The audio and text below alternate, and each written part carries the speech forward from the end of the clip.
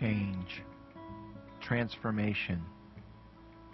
Do you run from it? Do you fear it? Are there times you want to embrace it? There's something deep inside, a desire, a longing, a thirst. Something deep in your soul that you can hardly put words to. Something that is hard to understand or even explain. It is a mystery that extends an invitation to a journey to discover, deepen, and develop who you were created to be. Change, transformation. Like clay, you are transformed by the touch of the master potter. Deep inside, your soul longs for the touch of the potter, the touch that shapes, a touch that reveals, a touch that knows who you are and the beauty you were created to be. Change, transformation. Will you run from it? Will you fear it? Will you embrace it?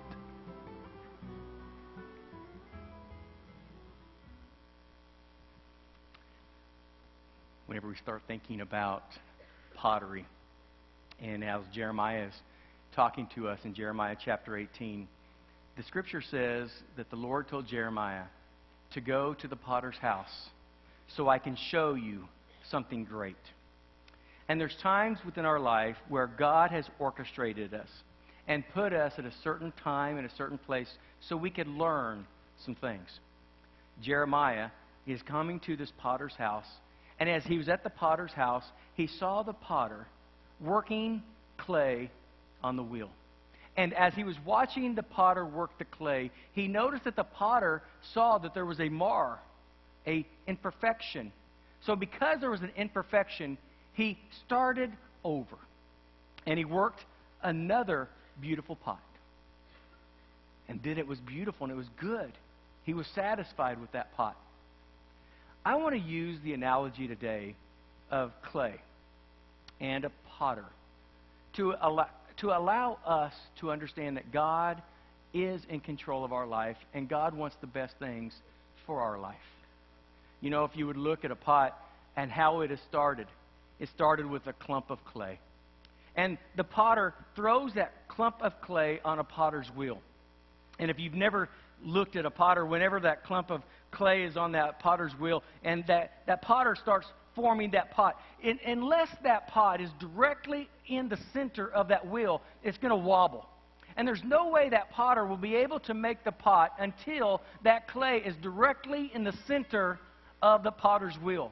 So the potter holds his hands tight and he forms it to the point where it is directly in center of that wheel. And when the clay becomes in the center of the wheel, that and that alone is the only time the potter will be able to form the pot, because it is in the center. There's no wobbling going on within our life. The first analogy is this. Until we first put ourselves in the center of God's will, our life will be off kilter. We will be wobbling to and from, and we will never be satisfied because we feel like we're out of kilter. We feel like our life is out of control. We feel like things are taking place that I am just not satisfied. I am not in control. So if there are things within our life that is out of control, the first thing that we have to do is we have to allow ourselves to be in the center of God's will. And you can't put yourself in the center of God's will. You have to allow God to move you into His will. It's His hand that takes you. It's His hand that centers you. And then after you're in the center of God's will, and that wheel is turning and the pot is directly in the center, that's when God starts moving you, making you. You know, the clay has no decision on what it's going to become. Only the potter has the decision on how he's going to make that pot and what it's going to look like. But once that pot is in the center of the wheel, the potter can start forming that pot. It can make a vase. It can make a teacup. It can make any type of pot that it would, because it's in his mind And He can create the pot for the purpose that He has designed it for. So it develops. It grows to whatever it could be. And then, if fully mature, He walks away saying, that's good. It is exactly how I want it to be formed. So He takes the pot and He cuts it off the wheel. And that's where a lot of us are right now. We feel like we have been fully matured. We feel like we've grown up. We've been in Christ. We go to church. We feel like that I've grown up and I know what God wants me to do. So He's taken me off that wheel. We say, oh, finally. Finally, it's over. Now I can be used of whatever God wants me to use. But then we find out that the potter is not done, because the potter then throws us into a kiln. Anybody ever been in the kiln? He throws us in the kiln, and all of a sudden the heat is turned up, and we're on that pot, and we're thinking, turn off the stinking heat. It's hot in here. I don't want to do this anymore. I want to quit. But the potter says, oh no, I'm not done with you yet. We stay in that kiln for sometimes hours until that pot has become thoroughly matured and hardened. And many of you will say, I've been in that kiln. I know what that kiln is like. I understand the heat. I understand the process. So the potter takes the pot out of the kiln. And then he says, oh, now I'm ready. I've gone through the heating process. But now the potter starts putting the glaze on the pot. And he circles that pot. He makes it nice and shiny. And he allows that pot to be fully glazed so it can be hardened even more.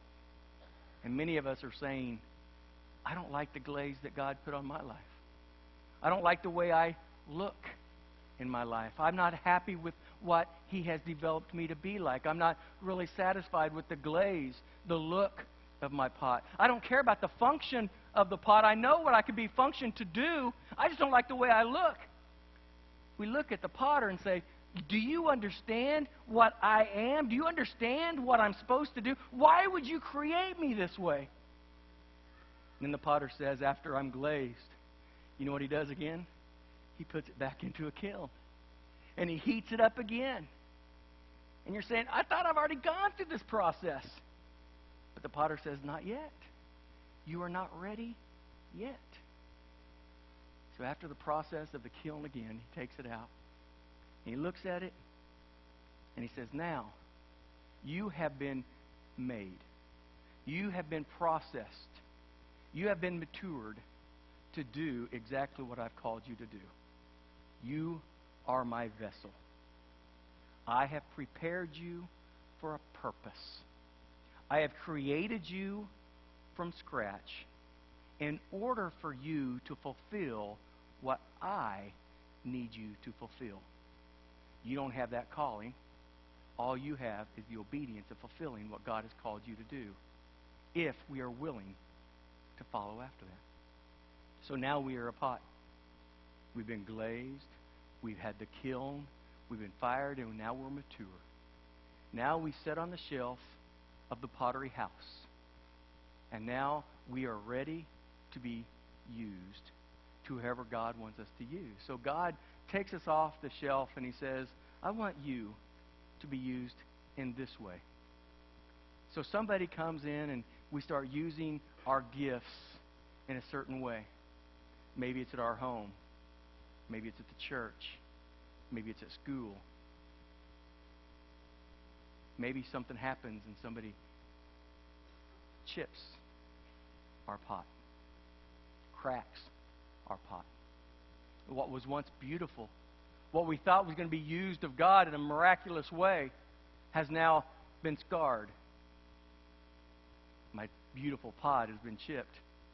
What I thought was going to be used of God in a mighty way cannot be used that way anymore. And sometimes we feel like that I'm just going to put myself on the back shelf and say, forget about life.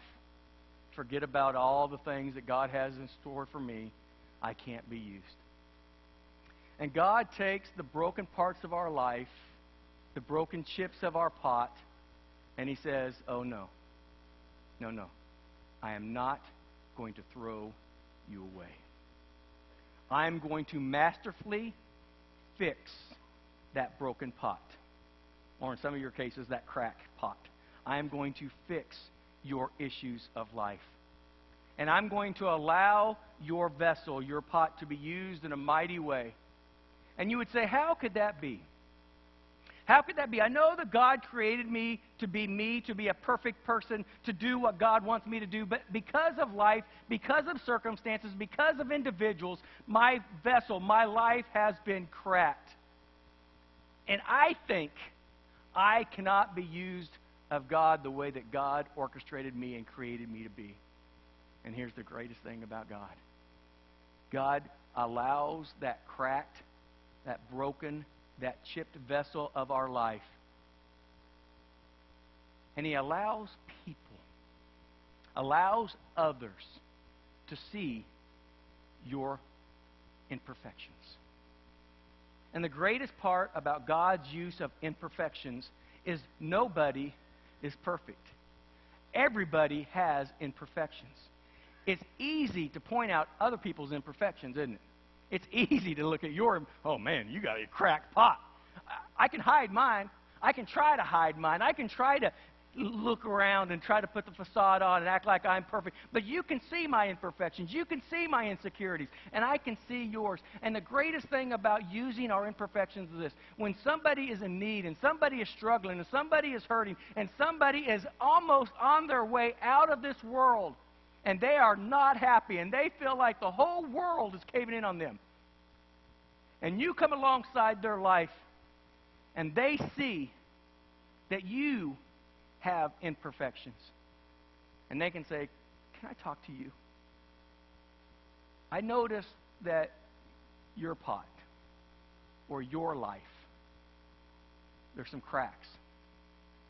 There's some broken parts. It's not the perfect vessel. You've had things within your life to go wrong. How do you deal with that? And then God gets the glory. Because you can say, let me tell you, I was created by God in a perfect way to do something great. But things happened. Stuff happened. Sin happened. Problems arose. My life was cracked. But God loved me through it. And because God loved me through it, I didn't give up. I didn't quit. And now I am still being able to be used of God in a miraculous way because I'm just a vessel. Not my vessel. Not what I desire. But I'm His vessel. What He desires. And all God has asked us to do with our vessel is to stay clean. To be able to be used of God. Not to use our will, but to be used of His will. To keep our vessels clean enough so when people would look at us, they would see that we have issues within our life. We're not a perfect people, but we do have a relationship with Jesus.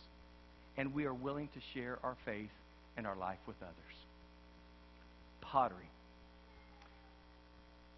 In Jeremiah chapter 18, I'd like to read this, and I'd like to give you just a few points. And at the new year, this is a really neat story whenever you start thinking about what God wants to do within our life. The word which came to Jeremiah from the Lord, saying, Arise and go down to the potter's house, and there I'll cause you to hear my words. Did you hear that? And there I will cause you to hear my words. There are times within your life that God has orchestrated you to be at a certain place, at a certain time, for a certain word. And when God wants to teach you and to tell you something, it is not by circumstance or not by happenstance that you are at a place, so somebody is sharing something with you. God has orchestrated you to hear something that you need to hear. And I love when we hear something and it's opened our eyes and opened up a revelation that we can actually do what God wants us to do. So Jeremiah is called by God to come to this place, and he says, and I will hear my words. And then I went down to the potter's house, and there he was, making something at the wheel. And the vessel that he made of clay was marred in the hands of the potter. So he made it again into another vessel, as it seemed good to the potter to make. as it seemed good to the potter to make. The clay has no say, but the potter has all the say. And in your life, are we allowing God to make us become the person He wants us to be? Then, after he saw it, then the word of the Lord came to me saying this, O house of Israel, can I not do with you as this potter, says the Lord? Look at the clay in the potter's hand. So are you in my hand, O house of Israel. The instant I speak concerning a nation and concerning a kingdom, to pluck up or to pull down and to destroy it. If that nation against whom I spoke turns from its evil, I will relent in the disaster that I thought to bring upon it. And the instant I speak concerning a nation, concerning the kingdom, to build it and to plan it. If it does evil in my sight, so it does not obey my voice, then I will relent concerning the good in which I said I would benefit. What he's saying is, God is speaking to Jeremiah and said, listen, do what I asked you to do. I have complete control. I have complete control over nations. I have complete control over a church. I have complete control over your individual life. So if you plan to do something bad, if you plan to not follow after my will, I have the authority to take that marred clay and to crush it and start over. But if you would relent, if you would repent, if you would say, I want to do what God wants me to do, God will smile and He will make us into who He wants us to be. It all depends upon who we see as in control of my life. Now, a chapter before that, in Jeremiah chapter 17, is a beautiful picture. And it says, in Jeremiah chapter 17, verses 7 through 10, it says this, Blessed is the man who trusts the Lord, whose hope is the Lord. For he shall be like a tree planted by the waters, which spreads out its roots by the river, and will not fear when heat comes, but the leaves will be green, and will not be anxious in the year of drought, nor will cease from yielding fruit. The heart is deceitful above all things, and is desperately wicked. Who can know it? I, the Lord, search the heart. I tested the mind, even to giving every man according to his ways, according to the fruit of his doing. We look our spiritual condition of, do we sin? Do we have sin within our life? Do I have major issues within my life? I could tell you whether you're spiritual not because of you going to church and not because of how much Bible you know. We look at each other and we can see if somebody's spiritual because of the outward sin that they have within their life. But I want to tell you today as a church, sin is a byproduct of the problem. What we do on the outside is not the core issue. The core issue is what the potter is telling us here, is the issue of the heart. It's the issue, do I love what God is doing within my life? Am I willing to be who God wants me to be? And if I am content in who God is and how God created me and what God wants to use me with, I will not allow the condition of the heart or the attitude of the condition of the heart to be one of arrogance or to be one of anger. I will say, Lord, I may not be like everybody else. I may not be as beautiful as other people. My vase or my pot may not be perfect like everybody else's, but I am willing to be used by you because you created me for a particular purpose. And my job and your job is to find out the will of God and the purpose of your life and not judge your life to someone else. Not judge your pot to somebody else's pot. Your plan to somebody else's plan. Let me tell you how you can have complete satisfaction and happiness and contentment. Is when you say, I am willing to do what He wants me to do. It may not be big. It may be gigantic. It doesn't make any difference. I am created for a purpose. And if I follow God's plan and I fulfill His purpose, I am doing what I'm created to do. I get inner satisfaction, happiness, and contentment. But if I don't, if if I have all kinds of issues and impurities within my life, God is looking at it and He says, bam! He collapses us. And He says, I'm going to start over. I'm going to make you into who I need you to be. Some of us needed this New Year's resolution to start a new diet. Anybody start a new diet? Why? Is because I'm like the skit guys. Could you do the little chisel in a few areas? I'm happy with some areas, but I'm totally unhappy with other areas. So we want God to make us to be that perfect individual body. You know what? Studies have showed if you're 10 to 20 pounds overweight, you'll live longer anyway. So I'm living up to that, okay? I'm happy with that. So but the ideal weight thing, isn't that stupid? The ideal weight. You're 5'10", your ideal weight's 160 pounds. I haven't been 160 pounds since I was in junior high. There's no way I'm going to be at an ideal weight. So if I could take 20 pounds on that, I could do the 190 thing. That's pretty good. Still considered obese for me, but I can deal with that. But, we start the new year, and we say, this is what I want to become. I want to start over. I want to start over. I want to wipe the slate clean. But we have all of our life that has passed before us. All the mistakes, all of the issues, all of the problems, all of the scars. We're sitting here today and we're saying, I want to start a new life.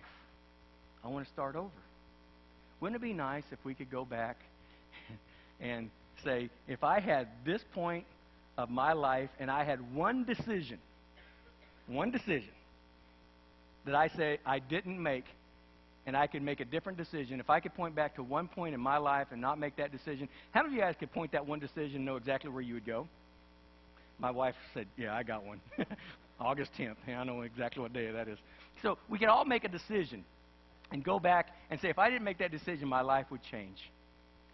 That decision could change our life. But that decision, those vehicles that we have taken in order to get to this point, that is who God has made us to be. God has orchestrated and allowed your life to take place to fulfill His will. So I'm going to say something as a pastor probably won't say a lot. Embrace your past. Your sin, accept it. Your victories, embrace it. But don't gloat in your sin. But don't take pride in your victory. Because if you gloat in your sin, we become prideful and arrogant of our flesh. And God cannot be lifted up and honored in our flesh. But if we are so arrogant because of our successes, then God can't use us without humility. So embrace where we've been. Accept who we are. Whether you have sinned, whether it's devastated your life, say, God, forgive me of where I've been. Let me be who you want me to be. Let me be used of God in a mighty way today. Embrace the past. Embrace the sin. Embrace the junk that you say I wish would never have taken place. God does too. But God loves us so much that He doesn't want us to live in that sin. He wants us to embrace the forgiveness and the grace of God, to be used of God in a mighty way. But also, that sin keeps us from doing what God wants us to do. But the arrogance of success, of victory, a priority of thinking that I'm better than others, that is sin and smells in the very nostrils of God. Because God wants a man and a woman with a humble heart that'll say, I was created for a purpose. You are a pot. You're just a vessel. You didn't have a say in the matter. I created you to be who you are. I allowed you to do certain things. It's not about you. It's not about what you can do. It's about what God allows us to do. Whether we're successful, give God the glory. Whether we have failed, ask God to forgive us and give God the glory of grace. But don't take arrogance and don't take flesh and take pride in those issues. Let me give you the points. That was my introduction. That was way too long, so now I'm just going to give you my points real quick. Number one, the first thing is God is the potter. God is the potter. God is in control. God created you. Allow Him to be in charge of your life. Then man is the clay. You are the clay. You don't have a say in the matter. This new year, allow God to mold you and to make you who He wants you to be. Quit resisting. Allow Him to do things for you. Allow Him to do certain things for you. And then life is the wheel. Life is the wheel. And sometimes the wheel seems like it's out of control. But God cannot make the pot unless the wheel is in motion. And sometimes the wheel we feel like is out of control and I'm not happy. Man, too much chaos, so much stuff is going on. But allow God to control the speed of the wheel. Allow God to work within your life. And I love this about the pottery is as He's making the pot, there has to something be applied. There has to be moisture, water applied to the clay. The potter cannot make the pot to be who it needs to be unless there's water applied to that pot to keep it pliable. The water represents the Holy Spirit within our life, the Word of God within our life. If God is moving us, shaping us, we are not going to be able to become who God wants us to become unless we allow the Holy Spirit and the Word of God to apply within our life. We'll become rigid. We'll become angry. We'll become to the point where we say, I don't want God to do this. I don't like what's going on within my life. But when we allow the Holy Spirit to moisten us and to make us pliable, then we can say, oh, okay, God, I get it. I don't know what I'm going to become, but I'm going to be faithful to you until I become. I'm going to be faithful to you until you create me to who you want me to be. Life is the wheel.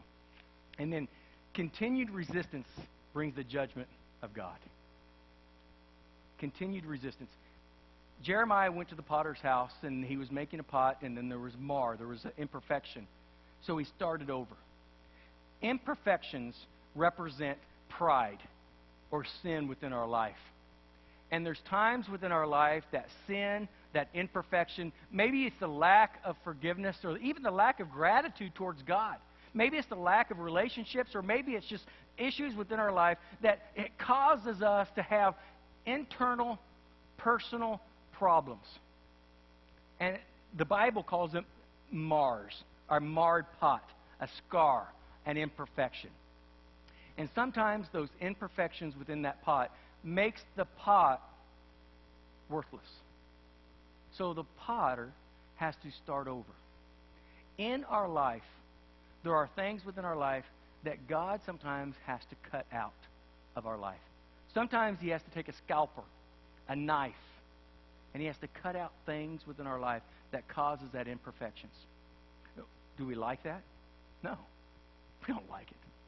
But in order to be the pot that God wants us to be for the future, we have to endure the surgery of the day.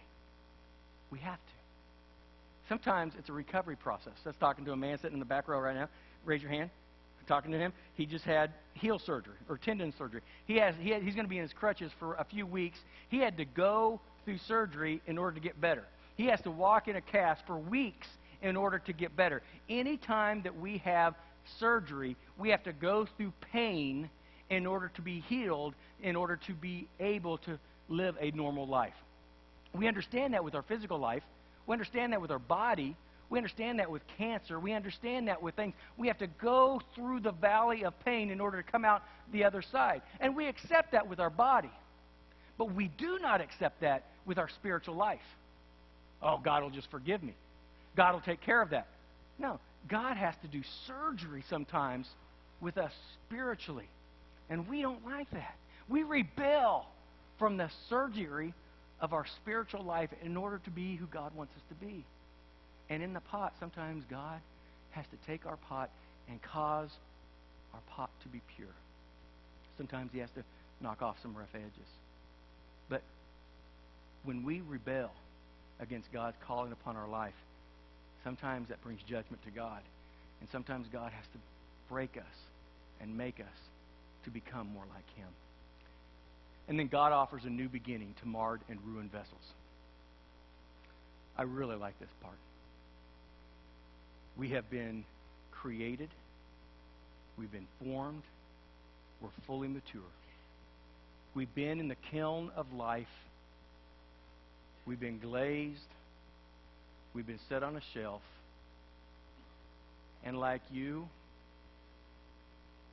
things happen. Stuff happens. Pains occur. Divorce happens.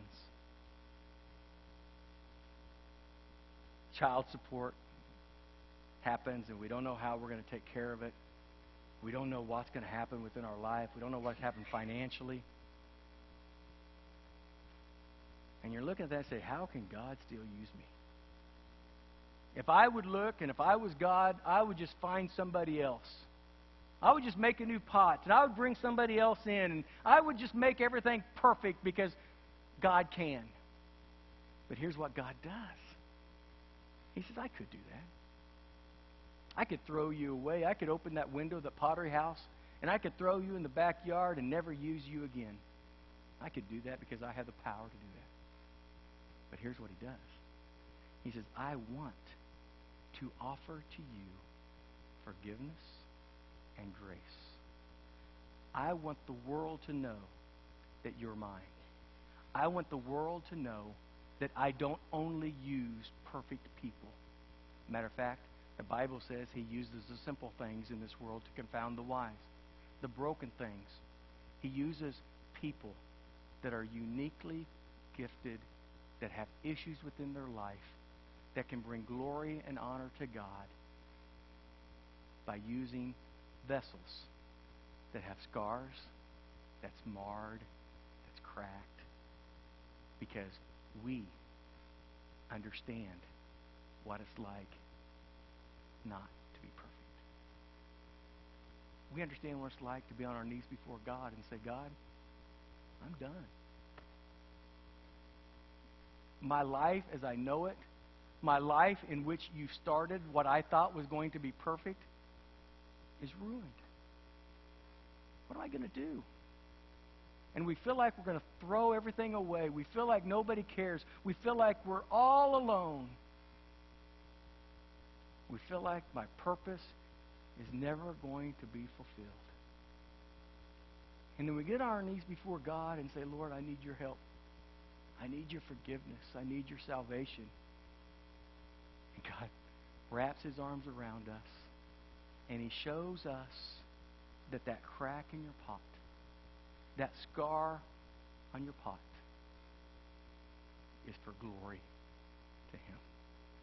And the thing that we tried to hide, the imperfections that we don't like, that we feel like is an embarrassment, is now something that God says, I'm going to use that.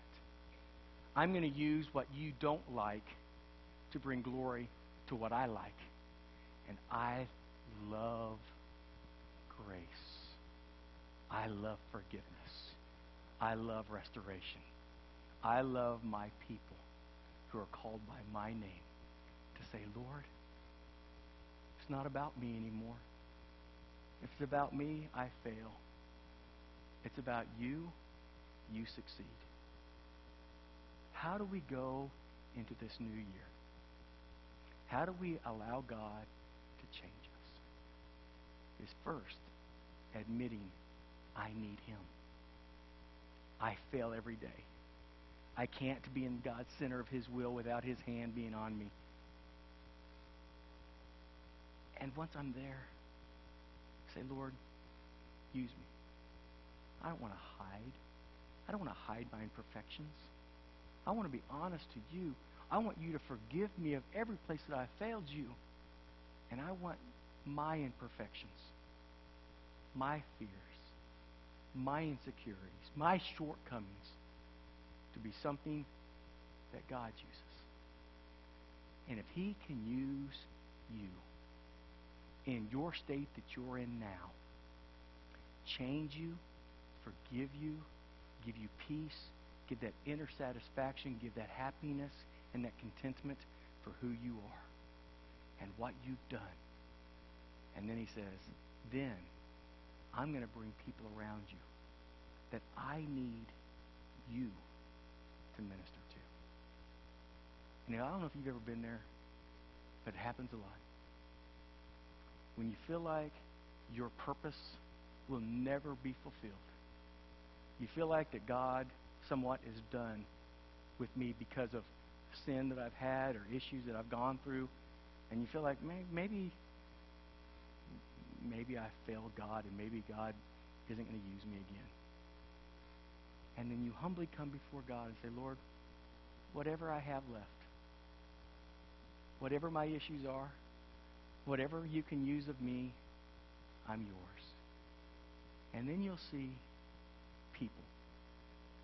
people that you did not think had issues just like yours.